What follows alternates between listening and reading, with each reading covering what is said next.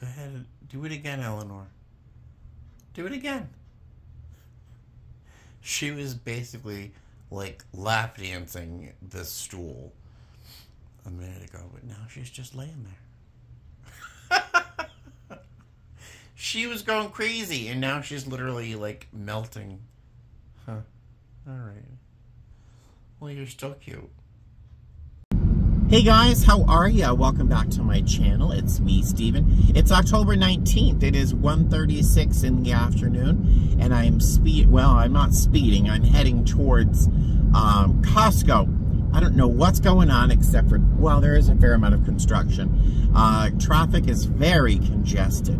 You know when you're in the wrong lane?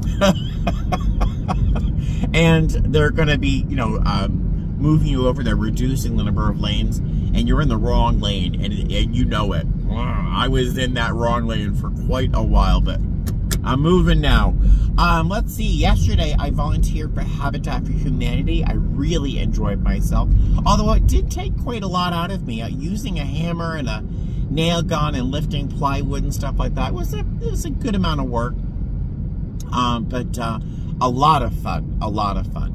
Afterwards, I just had some lunch. I just hung out around the cats, took a nap, and I woke up, and of course, having napped too much. So I was up till about 2 o'clock in the morning playing Starfield. My cat Buddy has a tone when he's yelling at me. He has a very particular meow that is mad and angry, and he's had enough. He wants to go to bed because we have to cuddle for like a few minutes before we can go to sleep. So he gets very upset when I don't go to bed early enough. But so he yelled at me. So I went to bed. I wish I would catch it on film sometimes because the sound is very different. He's mad. I woke up this morning, gave them treats, hung out around the house, watched some videos on my YouTube YouTube on my phone. Didn't even get out of bed. Didn't turn my computer on, which is weird because usually by now I'm playing Starfield. I do have to bid for vacation for next year. Very much like bidding for schedules each month. We bid for vacation. So they'll break up all of the weeks of the year. They'll assign a number next to each of the weeks. That's the number of people in base that can take vacation during that week. And so you bid for weeks of vacation. I get 2 weeks of regular vacation, and I can assign a third week to an assigned vacation week, or I can keep it for float. And float vacation is very nice.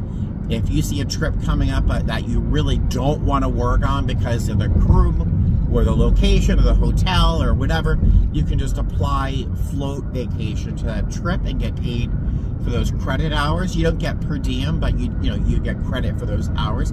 I get 28 hours. And there's other ways to use float too. If you have something coming up that's unexpected, you could use your float vacation.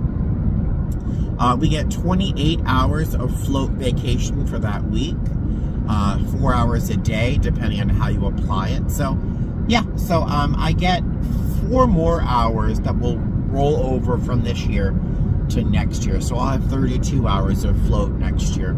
So I'm going to bid for that later on today. I don't know if I can show it to you easily on my computer, but if I can, I will. What else? I think it's going to Costco. There's some things I'm out of that I use regularly enough.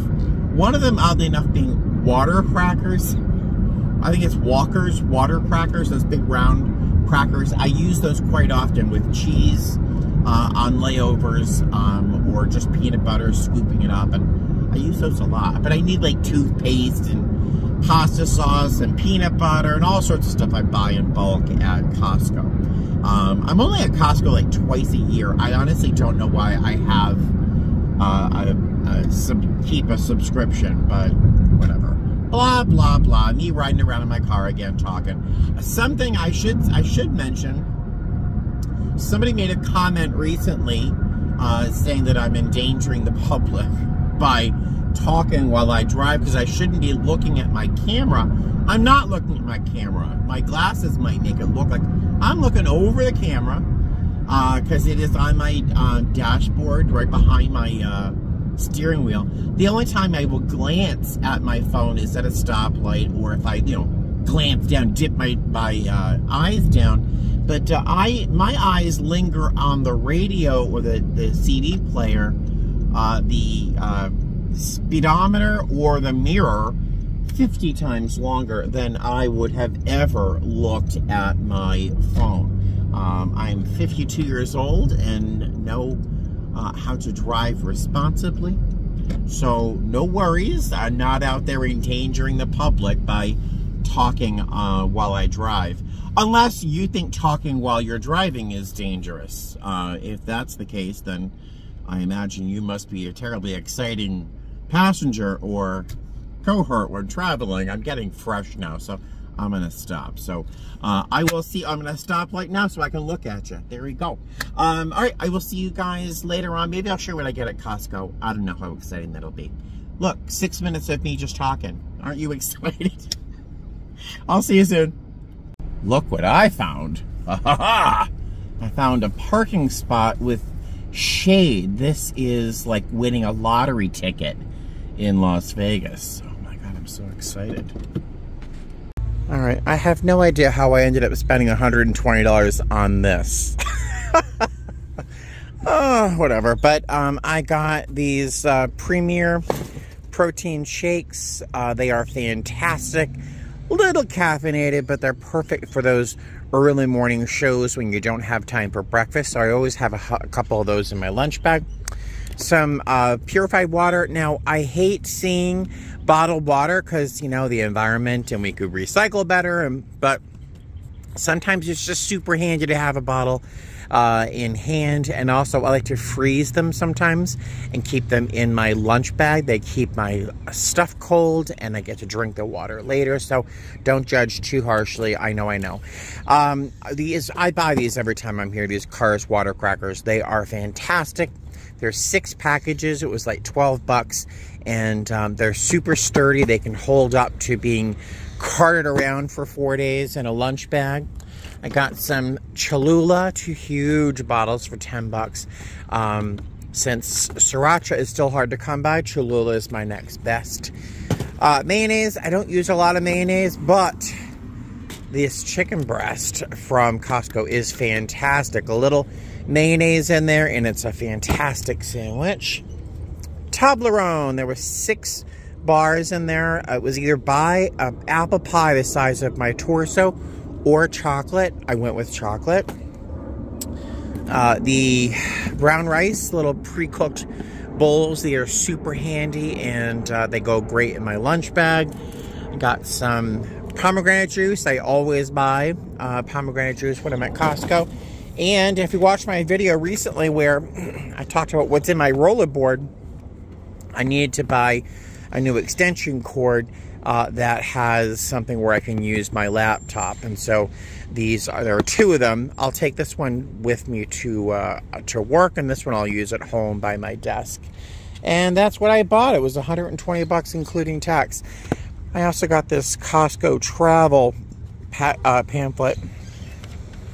I don't know, just in case I don't know. I'd like to actually do a real vacation one day. I'll look at that.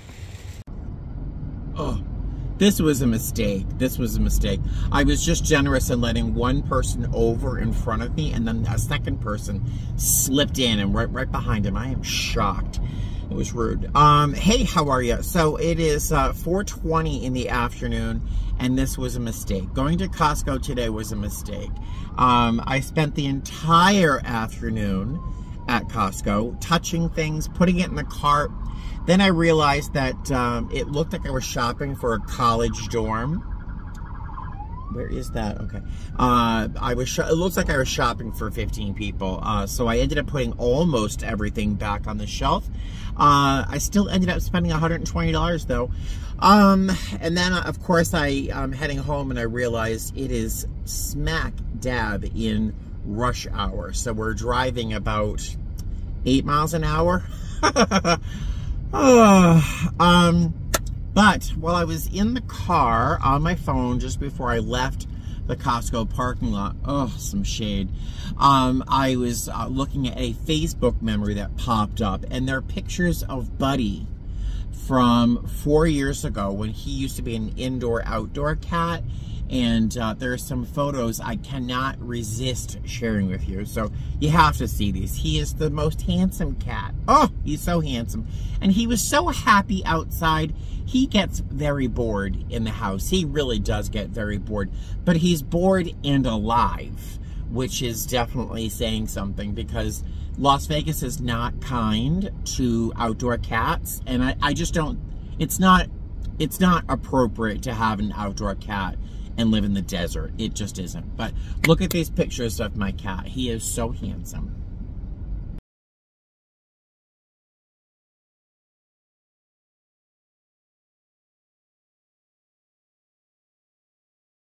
Isn't he the most handsome cat ever? Oh, God, I love him. All right, I'm off to Target. Let's go. Israel and Palestinian people deserve. Hey guys, hi. Just driving around listening to President Biden talk about he's asking the American people to continue helping Ukraine, help Israel, Palestine as well, because they're not like the bad guys, you know. But it's a big call. It's a big request to keep funding these other people, allies. But when we ourselves need to support our own citizens, it's such a difficult thing. I could never be a president. Do you remember back when what's her name, Sarah Palin, when she was running for office? She's like, you know, I'm one of you. You want people like you and me in office? No, I don't. I want someone who is a hell of a lot smarter and able to think about the bigger picture more than people like me or Ms. Palin, you know. All right, so I am at Target. How's that for a little pause in my stupid day of shopping? I have to stop into Target to buy some ant bait. I have ants. I also have a plane overhead. So I have ants. Every time it starts to cool off at night, I think ants start foraging and looking for things, and they're finding it in my house. And so every 6 months or so I have ants. And I bought some Raid ant bait, whatever it is, and it did not work at all. The ants aren't even remotely interested, so I'm going to try and see if I can find some Toro, T-O-R-O, I think it's called, ant bait. That stuff is amazing. So that's what I'm going to try and find here at Target. There's no baskets. All right. It's called Tero, T-E-R-R-O. I bought these, useless. This stuff is like magic death for ants. Very happy. I popped over into the Halloween section. Oh, look at that. Look at that. I'm not buying it. I'm walking away from that cat. Oh, I want it so bad. I was gonna buy something silly just to wear on my head or something for Halloween, because I'm working Halloween. I think I'm going to Baltimore, I think.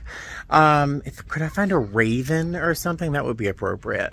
But can't find anything. I was just thinking, as I'm looking around, I'm like, next time I get new teeth, I'm going to keep these. I'm going to file them into like shark teeth or something.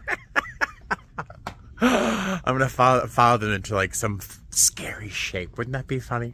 Although I should probably keep them as a backup or something. But yeah, I'm crazy. It's all pet costumes. I guess there's nothing here for me. Let's get back to the car, otherwise I'm going to start buying stuff I don't need.